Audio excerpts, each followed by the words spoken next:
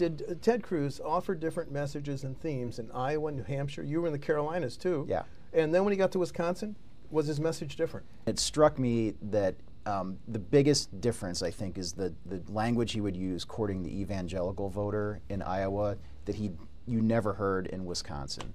And some of the things he would talk about in Iowa was, we need to awaken the body of Christ, to pull back from the abyss. Yes. He would quote Scripture. He ended almost every stump speech with a quote from Scripture that Ronald Reagan had open in the Bible when he was being sworn in 1981. He talked a lot about, every stump speech would end with, I want you to pray for the country, essentially pray for me. A lot of talking about a spirit of revival, a lot of language that was very biblically infused.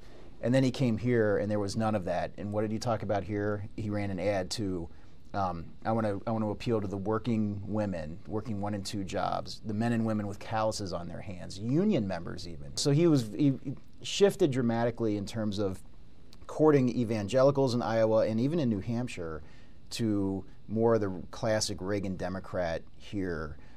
So it was a pretty stark contrast.